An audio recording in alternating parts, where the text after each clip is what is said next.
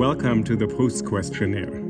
35 questions giving us insight into what makes creative people tick.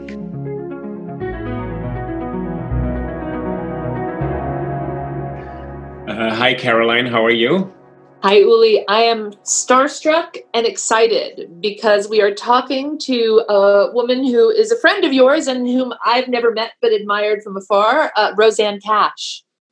Rosanne Cash, of course, one of America's great singers and songwriters and musicians. She's been recognized with several Grammys, nominated for Country Music Awards, is also the author of a memoir, Composed, which both of us read, which is a beautiful story of her growing up in California and, of course, the legacy of her father, Johnny Cash. And we invited her as the first guest because the idea of what we're trying to do here is to listen to people who are creative and also do good things in the world. So as you'll find out, Rosanne has been an activist for proper kind of legislation around guns in America for decades. She's a very committed person in this space. And the questionnaire is to give people a chance to talk a little bit more deeply about something that they care about on a personal level without being a kind of sensationalist kind of reveal of their private lives. That's right. And also without being just a platform for publicity about whatever book or album is coming out next. We always want to hear that information from our guests if they have it. But yeah, it's really meant to be a kind of a more timeless conversation about who our guests are, about what they value. And I think that Rosanne Cash is going to be enormously interesting for that reason. And, I met Rosanne through friends. And the first time I met her, of course, I was also starstruck as one is. I was also probably a bit clueless of who she is. I just, this is Rosanne. And then I kind of had to piece it together because no one introduced her as Rosanne Cash. But what she said to me, she said, I heard you've translated Rilke. And in my memory, I think on her phone, she had a Rilke quote as a screensaver on her phone. So she loves literature, loves poetry, and has read an enormous amount of books and things. So that's why I wanted to talk to her, not because this questionnaire is about Proust, but because it's about people who use their mind to do good things. Yeah, no. And I think it is going to be so exciting just to find out what are the influences? What are the things that feed this creative mind? So it's thrilling that we have her. We want to also point out to our listeners, of course, they can find out more about who we are. We both study literature and now teach. I teach at NYU, you teach at Columbia. And they can find us on Instagram. The PROUST Questionnaire is proust.questionnaire on Instagram. My own Instagram is Uli, it's ULINYC at Instagram. I am on Twitter as Uli Baer. Rosanne is on Twitter as Rosanne Cash, and it's ROSANNE. There's no E besides at the end in her name, not the other Rosanne. So it's Rosanne Cash, one word. That's her Twitter, which is also very political, engaged, entertaining, funny, and creative. And she's also on Instagram, where we, of course, are also both present, and her Instagram is MRSLEV, Mrs. Lev, because her husband is one of her collaborators, and that is her identity on Instagram. So it's MRSLEV. And tell us, Caroline, you can also be found on Instagram, of course. Sure. I'm on Instagram, and my handle is Caroline Weber 2020, all one word, and the 2020 are numbers and not written out.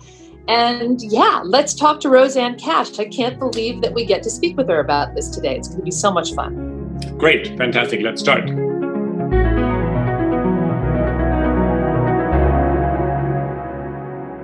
So we're so happy to have Rosanne Cash today on the PROUST Questionnaire. Rosanne, first of all, thank you for coming today. Oh, this is probably going to be the most fun interview I've done in a long time. Good, yes. Not to put any pressure on you. Well, we don't make up the questions, so there's That's not true. that much pressure, right? Yeah. All right, so to get started, we'll start to go in order, and we may get to all of the questions, and we may not. This is a good one to start. What is your idea of perfect happiness? Caroline, I should first say that I know this questionnaire, so I've thought about this over the years, at least ruminated on it. I haven't come up with any hard and fast answers for some of them. But that question, I always think the perfect happiness is when my husband and my kids are all healthy and well, and happy and pursuing their goals, and nobody is in crisis, right? Yeah. Then I'm happy. My mother used to say, I'm only as happy as my least happy kid, and I always thought that was really codependent and an awful thing to say until I had kids. There you go. Yeah. So perfectly happy now? You're looking pretty happy today. I'm pretty happy today. We're knocking on wood and crossing our fingers and Yeah, doing we're all not sorts of jinxing superstitious anything. Right. things. I should add something to that, though. I'm not happy unless I'm working. So if everybody's healthy and happy and I'm also working on a project I love, boom, that's it. Yeah, Uli and I have been talking about how much we love your memoir. And for me, one of the many, many great pages is where you talk about sort of the satisfaction of work and how if you just are doing the work, that's its own kind of fulfillment. And that's, I think, something that many of the people we talk to can probably relate to and appreciate. But Yeah, the work is redemptive. yeah. All right. So conversely, what is your greatest fear? Well, it's the flip side of the first question is losing one of those people I love the most. Yeah, I think that's a lot of people's greatest fear. Sure. I also fear pain, physical pain. Yeah. I guess that's also fairly common, right? Yeah, I would think so. I share that fear. I had a health crisis 12 years ago, and there was a lot of pain involved. And so I'm always I have a little bit of PTSD about pain, if I get in any pain, I go down a rabbit hole. Yeah. No, you've had your share. I've had my share. What is the trait you most deplore in yourself, Rosanne? Self-absorption. Okay.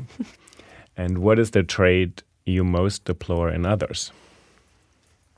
Bitterness.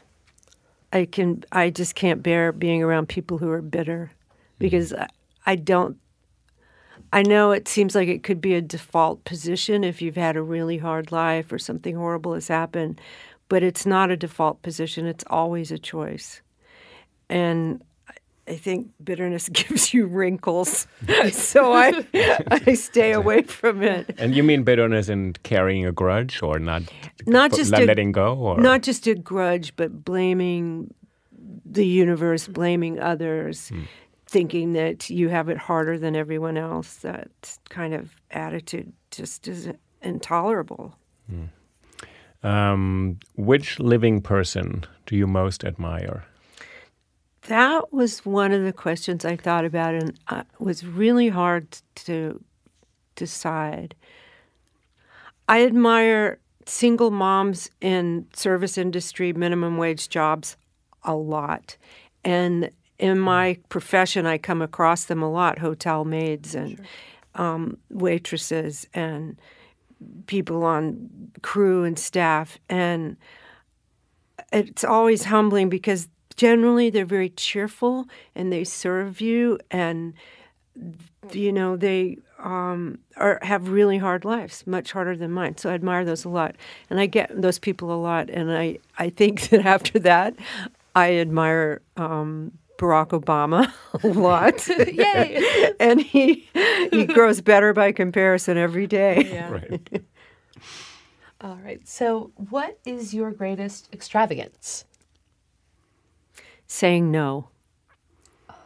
That is my greatest extravagance.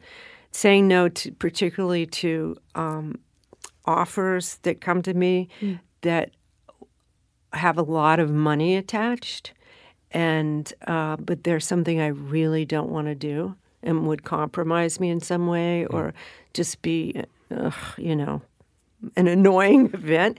And the older I get, the more willing I am to say no and give up money. Yeah. I love that answer. Me too. That's actually, I'm going to think about that. Yeah. What's your current state of mind? Well, go back to one. It's pretty happy, but I'm also a little overwhelmed.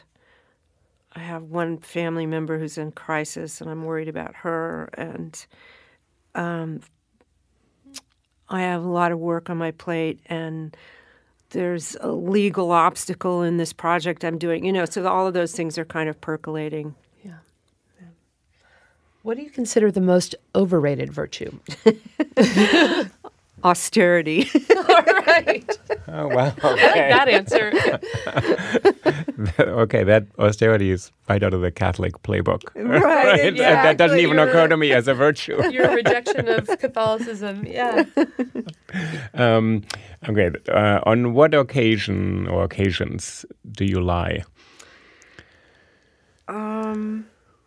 Usually to not hurt someone's feelings, but I would say that I sometimes embellish rather than lie. Mostly like to give energy to a conversation or something. That's a really bad habit of mine. You make up stuff. Keep it moving along. Not make up stuff, but like just make it stronger or more dramatic than it actually was. You're a writer. Yeah. Yeah, maybe that's it. It's a Thank professional- you, Lily. Embellishing is actually, it's your job. To Yeah, my kids roll their eyes at me. All right. What do you most dislike about your appearance? Oh, every place that collagen used to be, but isn't anymore.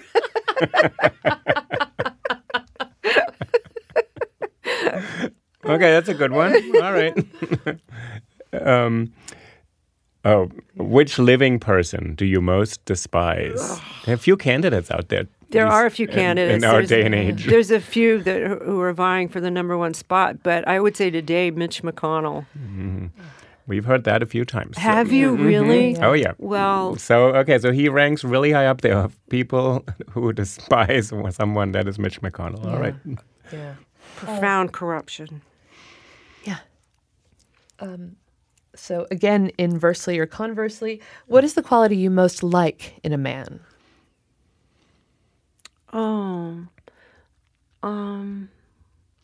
Most like, I really love a man who has the ability to listen and doesn't mansplain or just wait to inject his.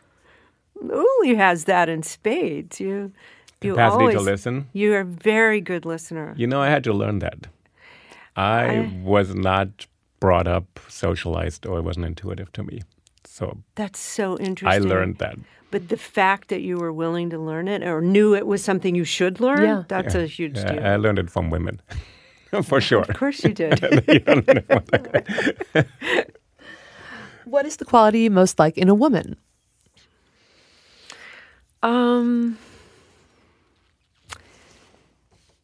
Kindness, devotion to art, loyalty. Which one of those would be first, though? Probably kindness. You said kindness, devotion to art, and loyalty. Yeah. They're beautiful, actually, all of them. Yeah, I think the umbrella for those would be personal integrity, you know? Yeah. Just an attention, awareness. Right. Which words or phrases do you think you most overuse? What time is sound check? I like that. We haven't heard that one. No, we haven't. At least it's not Mitch McConnell. Okay. Or what time is lobby call? You know, the time you have to meet the band in the lobby to go to either sound check or the airport. What or who, Rosanne, is the greatest love of your life? No, my husband. You know, I had a dream about him before I met him. And I dreamed that it was the deepest love, and we had reconnected after lifetimes of not being together, or lifetimes of being together. I didn't know. And then I met him, and I said, in my mind, I went, oh no, it's him. You knew right away. I knew it was him right away. Wow. Yeah. So then he and I had this argument for years about what love is. Is it instant or does it develop over time? And I was all about it's instant, and he was all about it develops over time. And then we met in the middle. It's both. It's both. Yeah. And maybe it's both. Yeah. Beautiful. Well, and you've been married for how long now, too? 24 years. So, yeah, it's had time to develop over time. Yeah, that's right. Yeah. When and where were you happiest?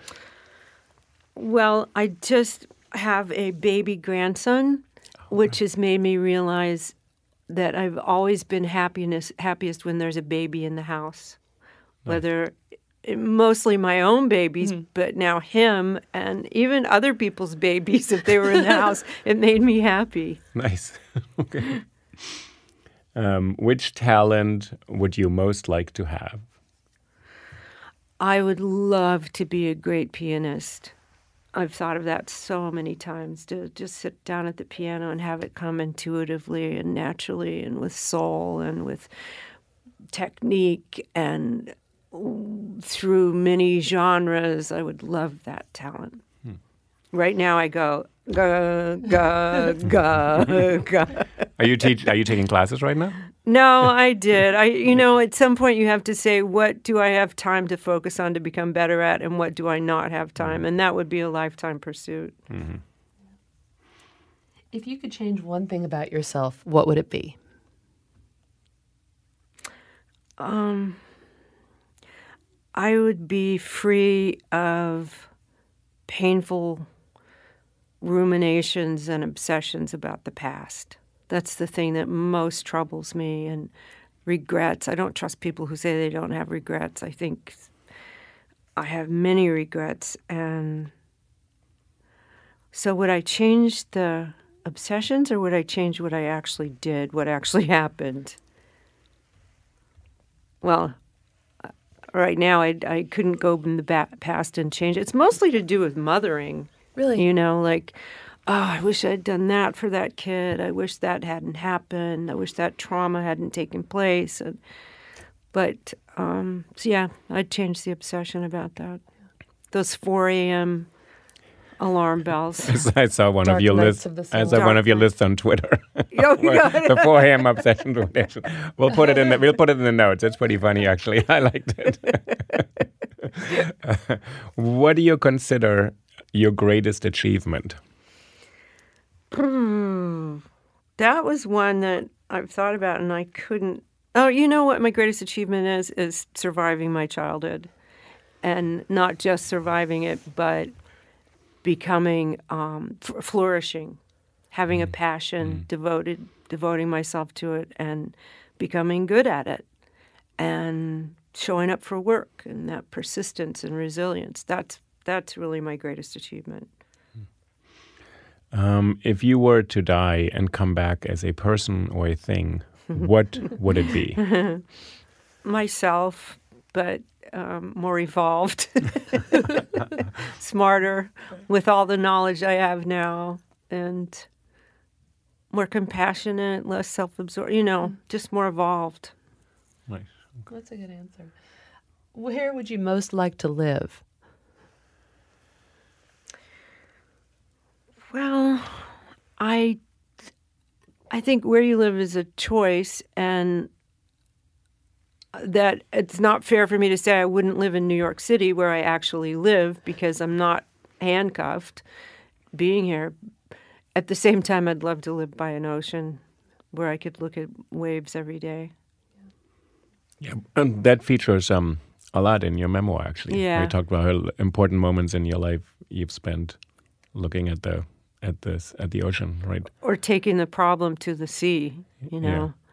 I mean, I'm certainly not the first person to feel like that. I think Patti Smith wrote about that in her memoir as well. And there's something purifying about the ocean.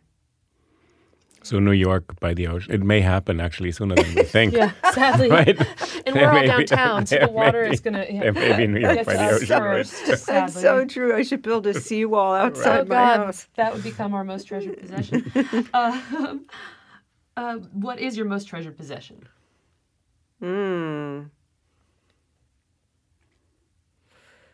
Wow. That is something that's hard to answer. I guess my good memories. That has to be it. Yeah. Nothing better. Yeah. I love the bit that you wrote in your memoir, though, about the guitar that's going to come back to you one day. Yeah. Yeah. It's still in unclaimed baggage in Hawaii, is that where it is? Yeah, right. Or at LAX on the curb somewhere. I guess the other thing, too, would be movies or videos of my kids as children. I would hate to lose those in a fire. Although I do tell people if my house burned down, the first thing I'd grab is my estrogen. All right. We're staying alive, okay. Priorities. Hence the good memories that I hold on to, right? Right. I like that. No good memories without the estrogen. What do you regard as the lowest depth of misery? Oh, do we even have to talk about it? The lowest depth of misery is this toxic combination of grief and guilt and fear for... I mean, one of my kids has had such a hard time, and the fear about her, that kind of physical, visceral reaction of fear and grief is just horrifying. It's the worst. It's the depth of misery. Yeah. I was going to ask you, but then we're adding something. How do you get out of it? But I'm not going to ask you that right now. What is your favorite occupation? What would you want to do if you're... I think the question is meant to be if you weren't doing what you're doing right now, or if maybe it is what you're doing right now. Yeah. You mean work-wise or leisure? I think so. How do you spend your time, I think. Yeah. So... My favorite occupation is songwriting, particularly when I have that moment in writing a song where I see where it's going and how it should be finished, and I just have to do the legwork from that point to the finishing. That bit is so satisfying. Or when recording, when a track suddenly comes together, like you know what the arrangement is or what to do next, and then it comes together. That's my favorite. Beyond that, I love sewing. Oh, you do? Really? I do. I don't love the actual sewing. That's really tedious, but I love sitting with my girlfriends and sewing. You know, Uli, you've been to a sewing circle. I've visited for minutes. You've visited. You've been the only male visitor. I'm very gender specific. It's a women's sewing circle. I've stepped in and out as a bystander, right? What is your most marked characteristic? I think I'm not objective enough to know that. Like, I would have to ask someone who stands outside me, who knows me well. But I mean, from the inside, my most marked characteristic is my curiosity. But I think it's interesting. What do you think people see? Or maybe this question comes up later on. Like, what do people see when they see you, do you think? When you think from the inside, your curiosity is closest or most marked for you. What do you think people perceive when they meet you?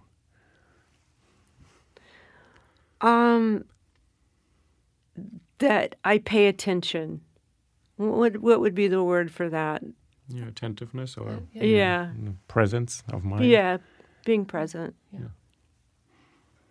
And we may have kind of implicitly covered this when we're talking about favorite characteristics in men and women, but what do you most value in your friends?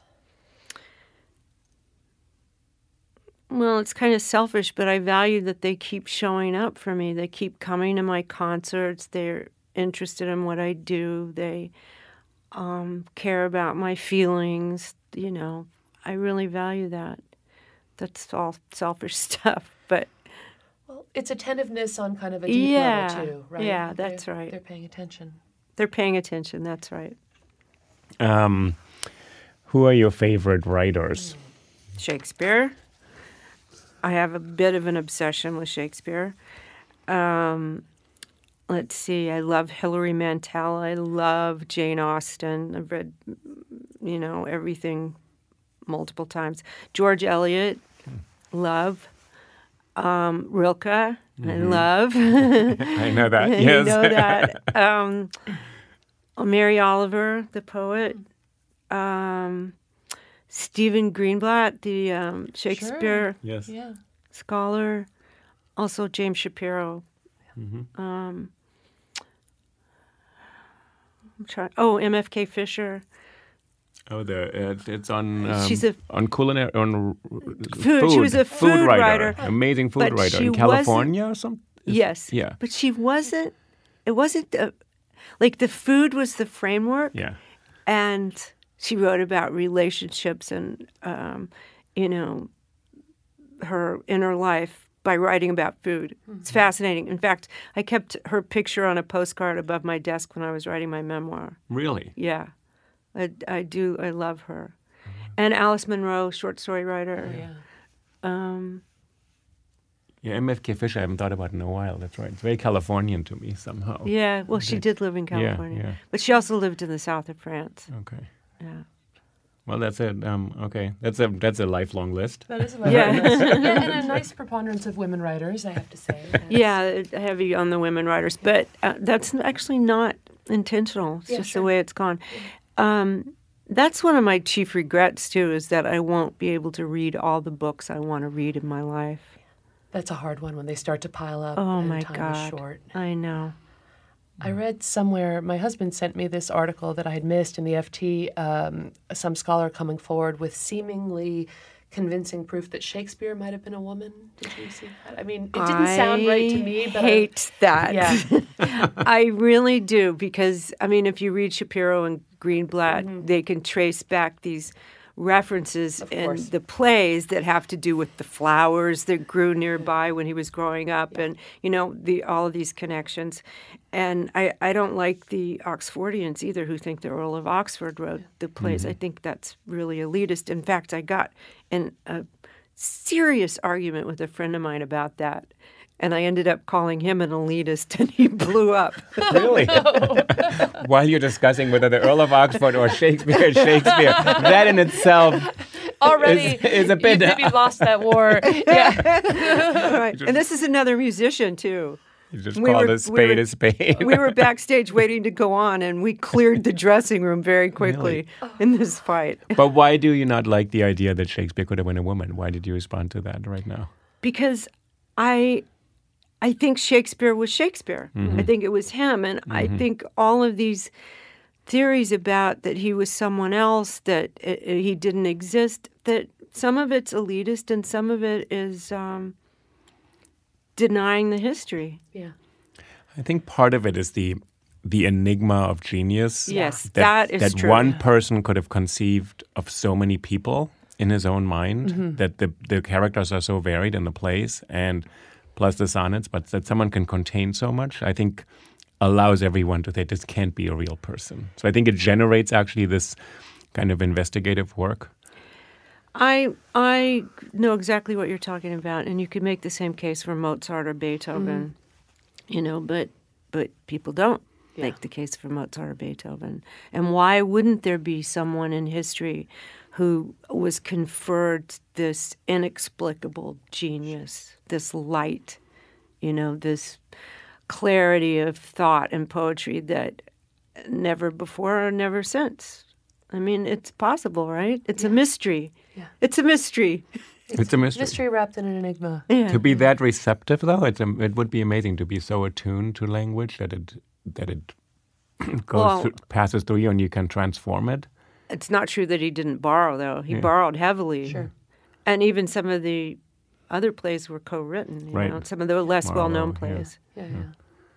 But also just the idea that power of imagination is so great. I mean, the thing I didn't love about this article about how maybe Shakespeare was a woman is the woman the scholar thought might have been Shakespeare was from a Venetian Jewish immigrant family. And then much of the article was about, and that's what enabled Shakespeare to imagine Shylock. And it just seems to me like, as you pointed out, Shakespeare had this vast capacity for imagining other worlds, other lives, other people. And it does feel like when you start to look for identity politics matches, like, well, he must have been Jewish to be able to understand Shylock. He must have been a woman.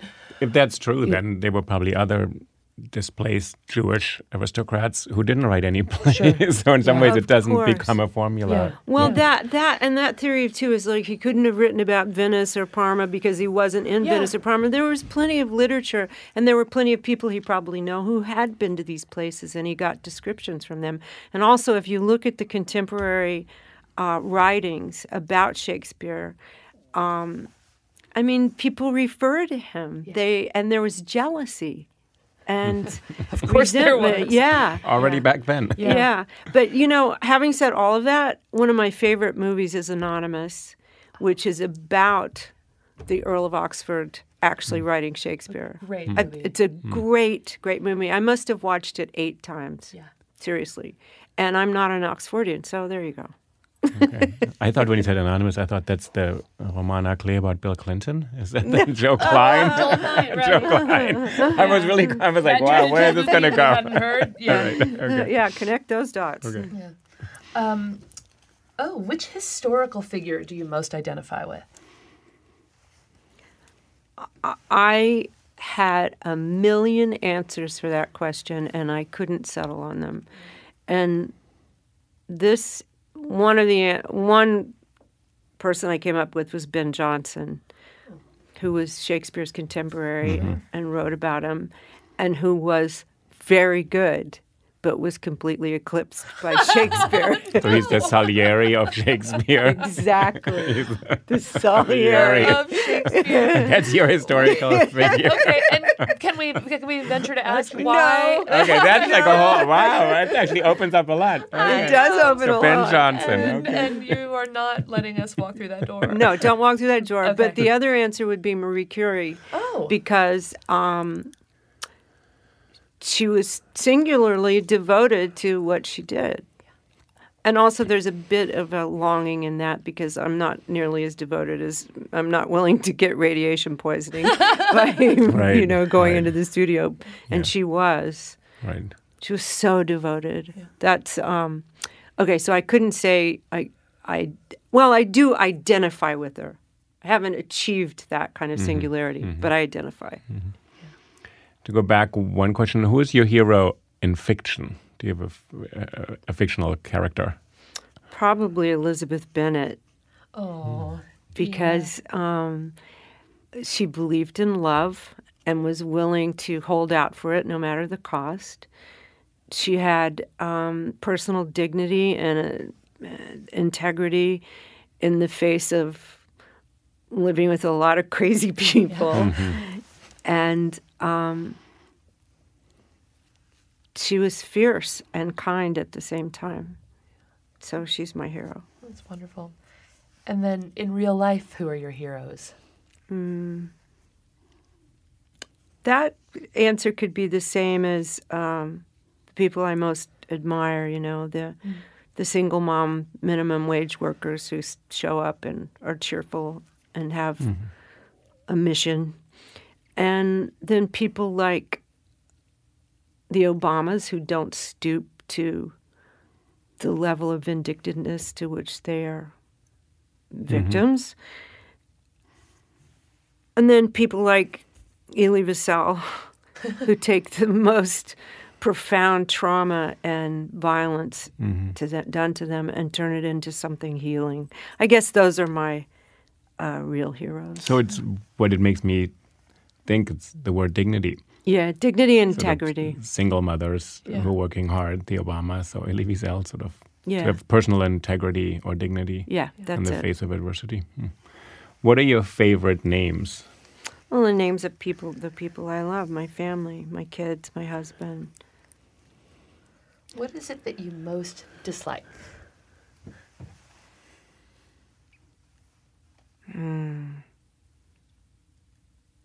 I have to think for a minute. That I most dislike. Feeling helpless when something terrible is going on, that I can't change it. And on a much more prosaic level, being handcuffed to have to be somewhere or do something I really don't want to do, And on a third level, staying in a hotel that I really hate. I mean, I stay in a lot of hotels. Sure. And I kind of have hotel PTSD. So if I have to stay in a hotel because there's nothing else there that's really awful, I can't bear it. But the second one you answered earlier, that your greatest extravagance is saying no. So maybe the second one, doing things you don't want to do. That balances each other out, right? So you learn to say no to things so you don't get stuck handcuffed to exactly Obligations, Yeah. and maybe in bad hotels, too. Yeah. Are there particular, you probably don't want to name them here, maybe you do, but are there particular hotels you go out of your way to avoid? Like you won't go to a particular town anymore because you know there's just the one hotel and you can't take it again? Or Well, that depends. There are so many things to weigh. There's the economics. There's like, I haven't been there in a long time, Right. but my record is selling. I should go there. Blah, blah, blah, blah, blah. This is the only hotel. I mean, I am not nearly as bad as some people I know who, if it gets below the level of a Four Seasons, they won't go. If it's the 3 seasons, they'll walk out. Yeah. I'll go down as far as a Holiday Inn Express, but no lower. all right. That seems fair. That seems fair. That doesn't seem like a diva. That's not like, pluck out all of the brown M&Ms in No. the candy jar in the green room. I'm not a diva. All right. Clearly not. What is your greatest regret? We touched on that earlier in another question, I Yeah, think. mistakes in parenting. Those are my greatest regrets. This one's morbid, but it's on the questionnaire. So how would you like to die? After saying goodbye to everyone. I mean, I don't want to necessarily die in my sleep. I want to be able to say goodbye to everyone. Actually, you're the first person who doesn't say, I want to die in my sleep. I know. You want to be actually awake and aware. I hear people say that, and I don't. I actually think you... Yeah, no, that you make a don't good case for it. Yeah, because there's too much... there's even more trauma to the people you love and are leaving behind if that happens, right? Wouldn't you think so? Because they never got to say goodbye. Never got to say goodbye. Right. That's an incredible gift to give the people that you're leaving if you're able to do it that way. Maybe it'll make up for how I fucked up in other ways. Uh-oh, can you curse on your program? Yeah. I think we can curse on our program. We're I don't not know. network This is television. America. It's free Yeah. speech, right? For now, we still have free speech, so... We'll keep it that way. Do you have a motto? What is your motto? Well, I think I adopted the motto. The Cash family came from Scotland in the mid 1600s, and before that, they went back in Scotland. We've traced them back to the 11th century. So somewhere along the way, because there were Earls of Fife in the Cash family, there was a coat of arms developed for the Cash family, and the motto on it, which is really wild, is better times will come. Oh. So you always have that in front of you. No matter how bad it is right now, better times will come. No matter how good it is right now, better times will come. So I'm an eternal optimist. It's beautiful, but it also kind of makes me think of a kind of wind-torn castle in Scotland, and things are tough. Yeah. Yeah. Better times will come means it's not that good right now. Well, that's a particularly Celtic thing, isn't it? Sure. That's suffering, and making music out of it. Yeah, no, one can see then the kind of connection to the American South. And Yes, absolutely. Yeah. You said in your memoir that you had this idea, or early on, that you wanted to live your life as a perpetual beginner. That seems to resonate with this idea that better times will come, that something new, that you wanted to be open to new things and not settle into a life that you'd already understood. Or I had never thought about that, Uli, but I think you're absolutely right. Because if better, i.e. different times are coming, then you are a beginner, right? That's always something to look forward to. I'm always excited about what's going to happen next. And I'm glad I've retained that quality. All right. Better times will come. Better times will come. Although hard to imagine having a better time than we just did. So, Rosanne, we want to thank you really for being on the PROUST questionnaire. So as you know, PROUST found this little text, and I think in 1895, right? That's right. Yeah, he was very young. He was 23, 24, and we're hoping to give it new life. Yeah. The questions give us a really interesting set of glimpses into your creative mind, and we really appreciate your having taken the time to do this.